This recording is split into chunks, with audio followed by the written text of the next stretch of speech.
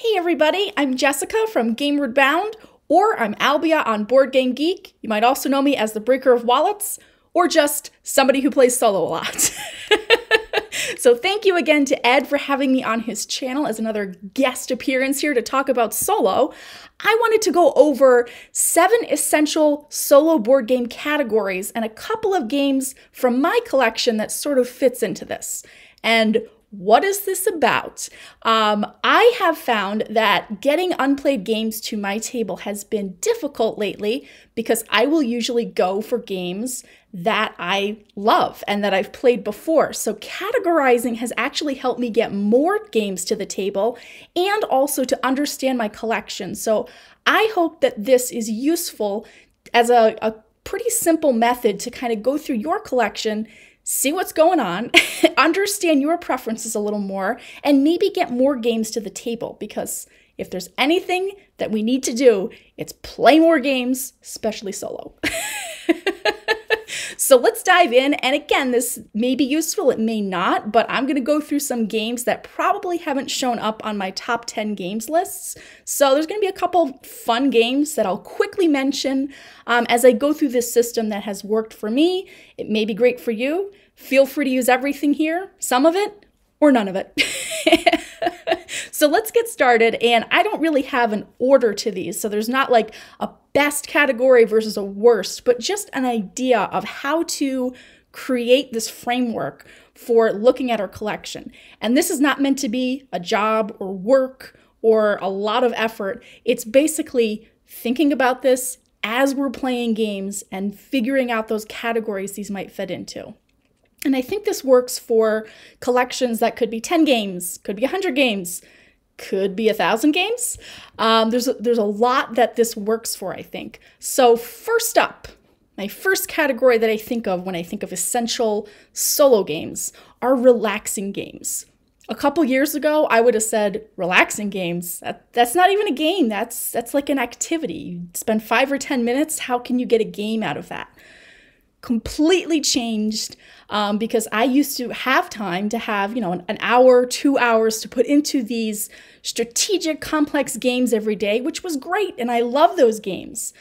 But as life happens, we find that there's usually days when we are tired. We have no time. We don't have the mental energy or the effort. We can't just get to the table and get something complex out and set up for, even 10 minutes of setup for a game we love can feel overwhelming. So relaxing games, these ones are really light. Simple rule sets, easy to remember, easy to get to the table, and just have a very calm sort of atmosphere for us. They may actually feel a little repetitive, and sometimes that's a negative with games, but when you're looking for something to play on a day when you've had a rough day or you're just tired, because it happens to everybody, we just want something that we can get to the table or wherever and just spend that 5 minutes playing a solo game.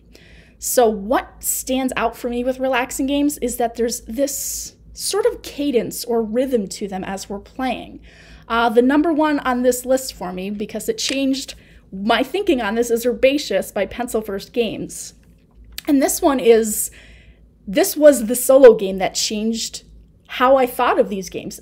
Usually, quick games, they might actually be called filler games. I'm not a huge fan of that categorization, but sure. But for solo, we don't usually have filler games. We're not necessarily getting together with ourselves and saying, okay, I want to start off and warm up with a game. No, we have the time to just say, everybody in the game group is here because it's me. I just want to dive into this, get setup done, and get playing. So these so-called filler games can actually be more relaxing. They just serve a slightly different purpose for us. So when I play, again, Herbaceous I'm using as an example. Another one I have in this category is 11sies for 1, which on this cover, it's not clear, but it also includes Bowling Solitaire. Good old Sid Saxon. Which is actually how I learned to score bowling, via a board game. But these games, what they have in common with that cadence I'm talking about, they do not have those highs and lows. So for me, a relaxing game is not a dice game, because those can be exciting rolls or, I didn't do so great. There's kind of highs and lows to that gameplay. With these ones, it's very neutral, especially for Herbaceous. I'm counting out every round. 1, 2, 3, as I'm putting those cards out into those different buckets, either public, private garden, or into the discard. And even with Bowling Solitaire, I deal it out, and then I'm trying to do sums. I'm going 7 plus 1 is 8. Over here, 2 plus 3 plus 1. There's all these, it just kind of has that rhythm to it. So relaxing games, I think these are very important, especially if you want to try to play a solo game every day. I set that challenge for myself, and I'm pretty sure, I think I'm up to over a year at this point, mostly due to Herbaceous. But relaxing games, they are very important, and I discounted them for a really long time, but they are amazing, especially on days when you're just too tired. And it happens to me a lot. So the next category is what I call thematic games, but these are not just what we would think of as typical thematic games. These are ones that are specifically fun for us.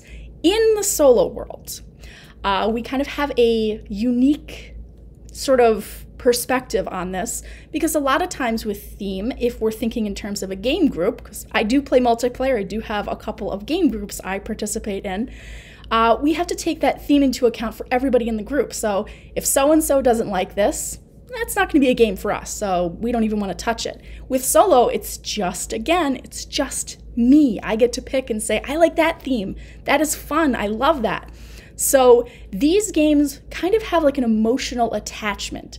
And this is not meant to be just a catch-all category, because there's an accounting principle where we always talk about the miscellaneous expenses.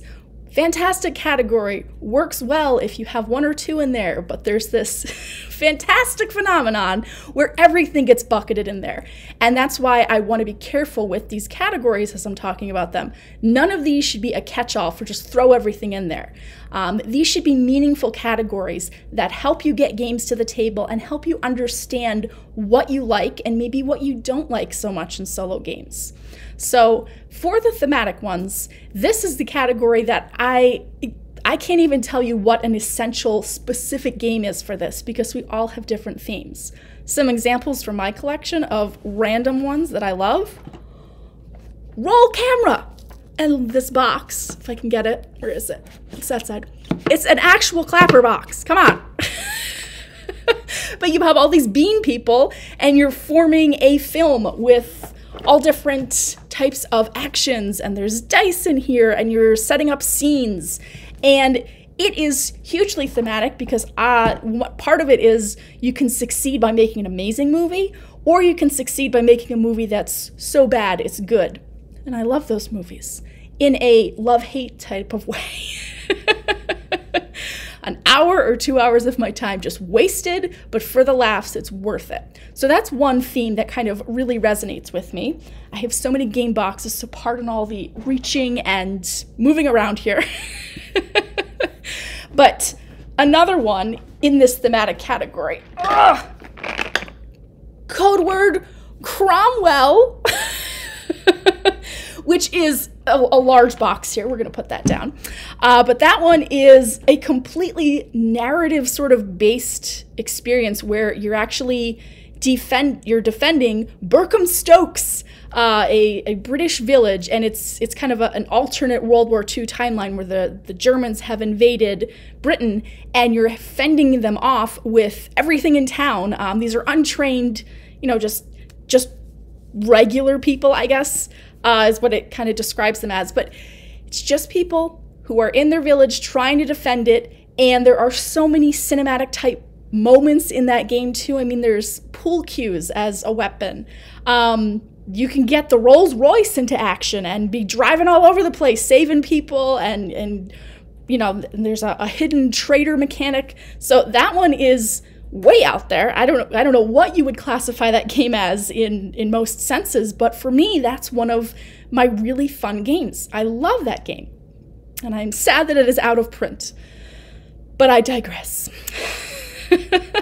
So that's thematic games. And again, as I'm describing these, I hope it comes through that. I mean, I love all solo games, but it's really the themes there that are getting to me. It's not like, yes, this is a dice-based game, or yes, I'm building a deck here and that's what I enjoy about it. No, those are the ones that I'm like, let me tell you about this and what you're doing and where the setting is. So that I think is important. The thematic games category is important because that's the one that sort of gets us, I think, back into the hobby. There's times when solo games are too much, we need a break.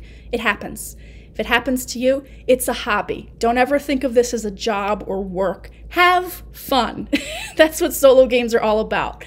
So the thematic category here for me is the one that will remind me, oh yeah, I remember when I had that great experience. I just, I drove the Rolls Royce, or I made this fantastic movie that I thought was not going to work because I had this disaster happen and my crew was not showing up to work, but somehow we pulled it off at the last minute. There's those moments, those actual fun solo moments that are memorable, and I think that comes a lot from thematic games.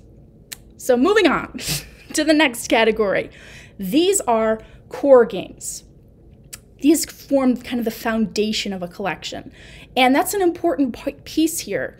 Whether you're new to the hobby or you've had years of experience, you want to know what your core games are. The ones that have stood the test of time, the ones that you go back to time after time that nothing has really beat out. These are the ones that you enjoy. Again, not so much like the thematic games category for the theme, but for a combination. It could be, the theme could be a piece of it, but these are the ones that define solo gaming for you. These might, and this is a really useful category to figure out, do I like dice games? Do I like deck building games?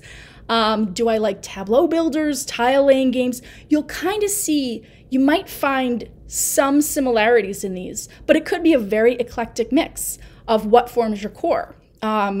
My core games, thinking about this, one of them, which seems odd, it's Turn-in Taxis, or Turn-in Taxis.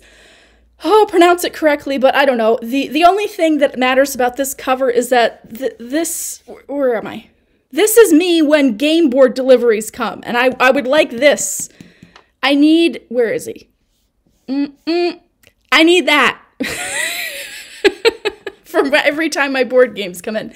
There is an unofficial solo variant for this, which is fantastic. It forms sort of a puzzle as you are putting out the different colored postal houses. I just call them houses. And I love the map in this. I have graduated up through the advanced difficulty level, and it is challenging to me still, even after however many plays. That, for me, that's what I love at getting out of a solo experience. I get the puzzle, but I also get to enjoy nice artwork within a theme. Again, the theme can play a role here, but I'm not, sorry to say, I'm not emotionally invested in delivering mail. But I still love it for what it is. Another one that kind of fits in my core games, I think I've mentioned this one before, Expedition, Northwest Passage. This one's by Matago. Where are we? This one is a tile laying game where we are going across the ocean from Greenland and trying to find the Northwest Passage, which is up, all the way up kind of through Canada, through ice and water. And it's a tile laying game, but it's also an exploration-based game. So we're building a map, and we have a sled and a ship, and there's a crew that can get split between them. There's seasons that go around. And this is another one that I define as a really good solo experience for me. It's tile laying, which I found is one of my favorite mechanics. I like laying tiles. Also, I like creating a map. So anything that kind of has to do with those, I've learned, oh, you know what? I should probably take a look at that. Because I'm categorizing and saying, here's my core. Here's my foundation.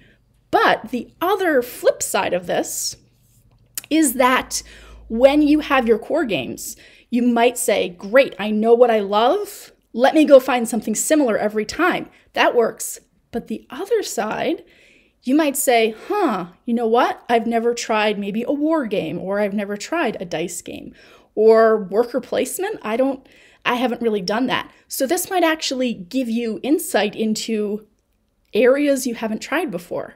And that's kind of cool. That's another fun part of solo for me, is trying new games and new mechanics and discovering what works. Because there's a lot that could work, some not so much. But that process of discovery and getting all these games to the table is just awesome. So that's core games. Another category is what I call challenging games.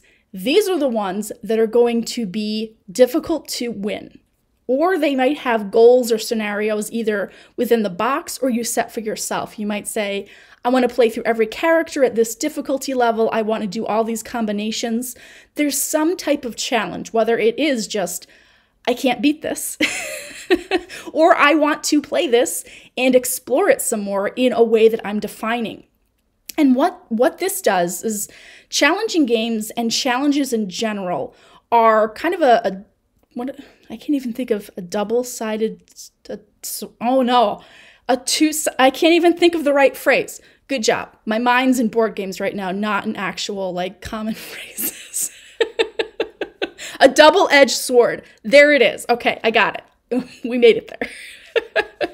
But challenges can be great because they kind of give you a reason to get a game to the table and sort of a goal to work towards. It may not be just win. It could be, but it might be I need to follow these conditions or do this exactly. The other side of it is that having that set challenge can sometimes feel like a chore.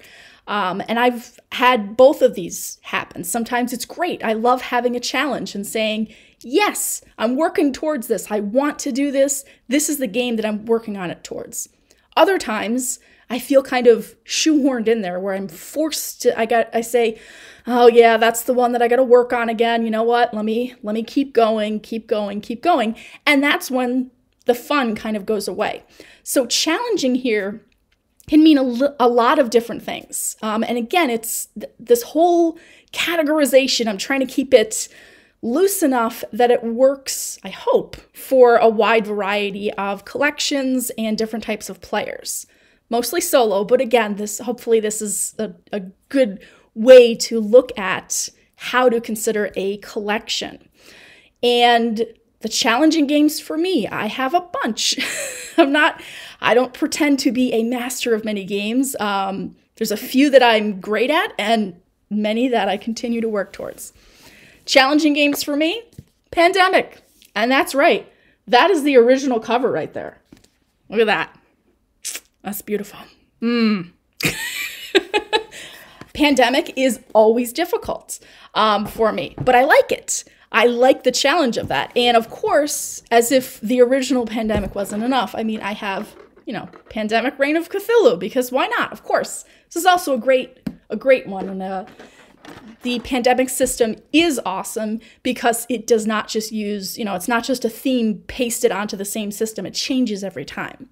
So that's always a challenge for me. But that is a fun one because I'm like, this could be it. This could be the time that I'm going to win.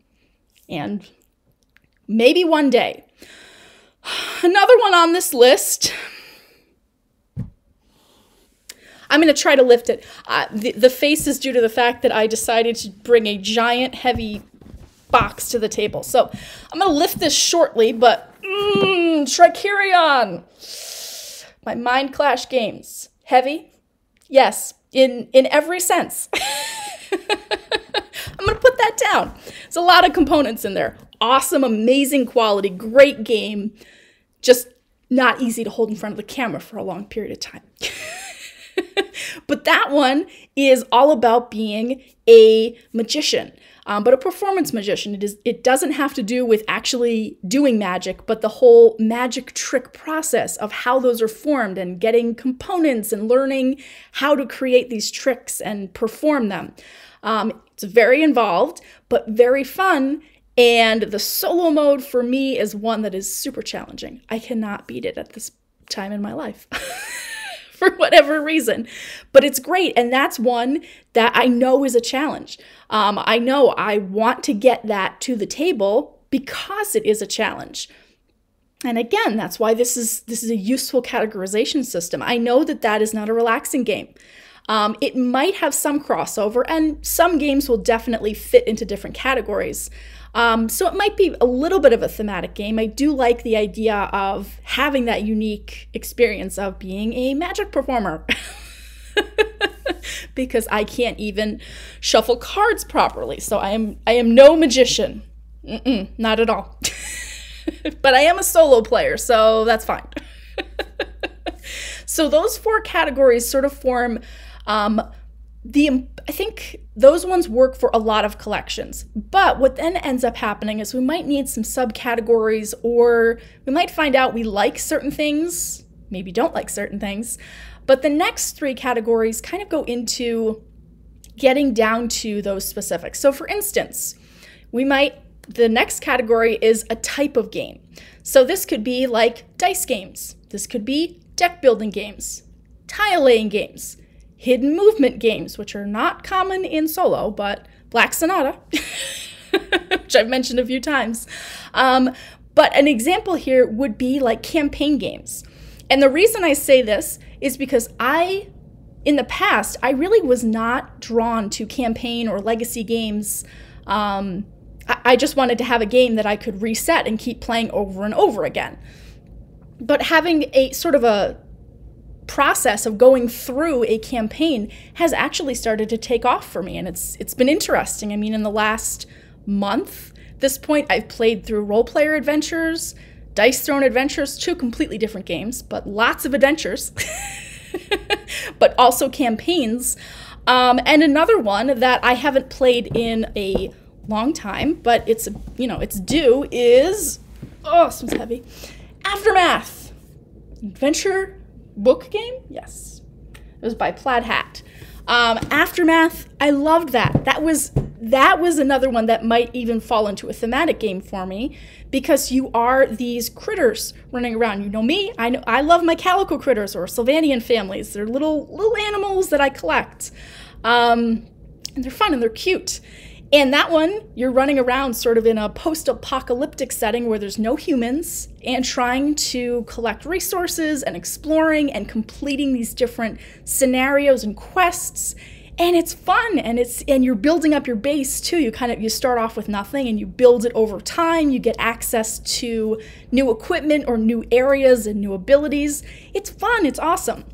And me, as I look at this, and saying I have a bunch of campaign type games in my collection, these could also be seen as once in a while type games. So when I'm thinking of something to play and I see those boxes and I'm like, oh no, I haven't played in a while, guess what? Makes sense. It's a campaign game. You're not going to play that over and over again. You need a little break in between, at least I do, in order to kind of forget a lot of the specific story details, and then come back at a later time and have fun all over again and try to take some different paths. So that's another one that just categorizing games by the type helps us understand, or I hope it does, understand a little more about what we have in our collection and what we like. And especially if we find out, I have 2 games that I'm categorizing like this, 4 here, 10 here, and then wait a second, I have like 30 and I don't know why I'm going back to dice today, but 30 dice games. So maybe then that has to break down, and you might say, okay, maybe I have these are lightweight dice games. These are, or these are ones where the dice are actually not rolled. There are games where dice are used more as counters than as rolling around. So there might be ways to form subcategories and say, oh, you know what? I like this in these games. So again, maybe I want to keep an eye out for this type of game. Or when I'm looking for games to play in my collection, let me get it from this category today. And then I don't want to overload and play the same type of game over and over. Or maybe I do. But you can kind of go from category to category.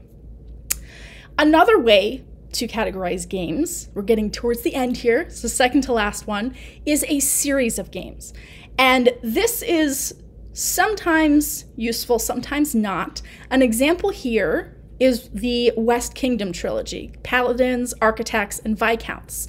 That's a series of games. They're all sort of interconnected within the same sort of world, and there's a way even, what is it, the Tome Saga?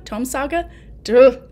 Pronunciation, not my strong suit today, but there's a way to actually connect all the games together and play through them in a way that, like, kind of a campaign style. Maybe it's a campaign game, not a series. I'll have to look at my categorization. But you have that idea. And actually, let's get you on out here. Paladins, right there, which I've played Architects. Paladins has been opened but not played yet. See, I know I need to get it played because I have the series and I haven't gone through the whole series yet. So I need to see what I like, what I don't like. But a series is a little bit different in that you're looking at a connected world or setting. Another example of this, and I don't have it out here, but the Valeria games. You have Card Kingdoms of Valeria, or is it Valeria Card Kingdoms? I always mix it up, but there's all, Villages of Valeria, Shadow Kingdoms of Valeria. They're all set within the same setting, very different games with different mechanics, but you might see a little connection there. And that might be a reason to say, I love this series. I need to keep an eye on it, and I want to go deeper into this. Or you might find that you own a whole series of games, again, like the West Kingdom trilogy, and you might say, you know what? I liked this one and this one, but not that one so much. So I don't think that a series categorization really works for this. Let me break those down into, whatever type of mechanics they are. Or maybe one of them is going to fit in my core games or something like that. Again, it's a way to understand our preferences and our collections. And that's what's really helping me right now in getting those unplayed games to the table and then saying, should I categorize this or should I put it into the find a new home category? Which is not a bad thing. Because again, holding on to games that I'm not going to play, there's no reason to. Someone else out there is probably going to enjoy that game more than I did. So move it along. These shelves are packed, and it's hard to see in this video, but there are 2 5x5 calyxes here, games everywhere, and there might even be another board game room. There's a lot. So moving games along is not a bad thing. And finally, another category that is another useful way to look at our games is looking at it by the designer or the publisher. So this is often something that happens over time. So when we're new to solo games or even new to board games, probably not following a specific publisher or designer or solo variant designer. It's just we're playing games that we enjoy and learning more about them. But I think there comes a point where, at least for me, there are certain publishers that I'm like, oh yeah, I loved these ones. They did such a great job. I've enjoyed all their games. Let me keep an eye on everything that they're doing because they're delivering experiences that I enjoy. So having these categorized that way is also a reminder to say, yes, you know what? I follow that publisher. That's someone that I want to buy more games from. Or at the very least, do more research on. I'm known as the breaker of wallets because way too many solo game purchases. I make people buy games all the time, and I'm sorry, wallets of the world. But the biggest thing, most importantly, research new games. Don't just go out there and buy what looks popular. I just want to say that because I fell down that. I guess that's a rabbit hole right there of just buying whatever was popular. It doesn't work. I'll just say that and leave it there. But we can look at it by publisher, but also by designer or solo designer. My husband is super into David Turksey, even though he's played Anachrony solo one time in his life. But there he is. He's a solo gamer. Okay, we'll give it to you. But as, him mentioning that almost as a joke, I said, you know what? We do own a lot of David Turksey games. I mean, another one. Imperium Legends. that one, fun, will say, I did forget to check for the errata prior to playing, and there's a little bit of an issue if you play solo and don't realize what really needs to happen with unrest cards. It's fine. Just be aware of that. If you get into Imperium Classics or Imperium Legends, just make sure you're using the most up-to-date rulebook so you have a good solo experience. But again, that is a solo designer that I'm like, all right, that a lot of those games could also fall into the challenging category for me. I have not mastered those at all. There's a lot of work to be done, and there's a lot of strategizing, and they're heavier games, but they're fun. Again, that's what we're trying to do with this, is find those fun experiences. So that's it. Those are the 7 categories that I say are the essential solo board game categories. And why do I say essential? Because as you go through and sort of start categorizing games in this way, I think you'll find the essentials in your collection, which is different from just that core game category I talked about. You'll find these are the games. This is what makes solo what it is for me. And that's going to be different for everybody. I made this video because I've been asked, what do you think are the top 10 essential solo games? And I started thinking and I said, you know what? I don't know. I know what they are. Actually, no, at that point, I didn't even know what they were for me. I had to go through the process of starting to categorize games and say, all right, these are my core games. Here's my thematic games. And then kind of coming up with, oh, you know what? These are the games that are essential for me. But you know what? These categories are going to be different for every single person. So I've shown a couple of examples of what I have in those categories. It's very difficult to make an essential game list. I think especially for solo, because we all have our different preferences. I have random war games in here. I have simulation games where I'm not even really playing a game technically, and in some circles we would argue if that was an activity or a game. I have old games in here that you can't get anymore, out of print games. I have strange games that I don't know if anybody has really heard of or played.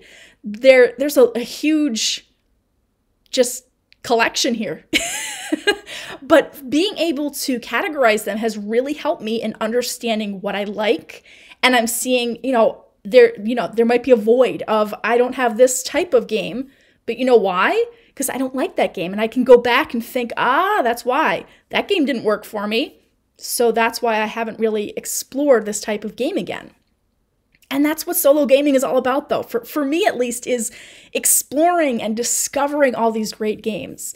And I think that's why, even with so many games that I have, I still enjoy that new experience because there's something different. Even games with the same mechanics or from the same publisher or designer, there's something different every time. And maybe it works better, maybe it doesn't, but there is something to find and have fun with. So that's solo gaming. But I am going to end it here. So thank you for watching, and I hope that this was useful. Again, it might be, it might not be. Feel free to use it. Feel free to change it up, whatever. The most important thing, have fun with solo games, understand what you're going for with your collection, and maybe you're fine. Again, this might mean I don't need any new games. I have it all. And then maybe, just maybe, you'll be safe on Board Game Geek and the One Player Guild from me, Breaker Wallets. All right, thanks again for watching, and take care. Bye.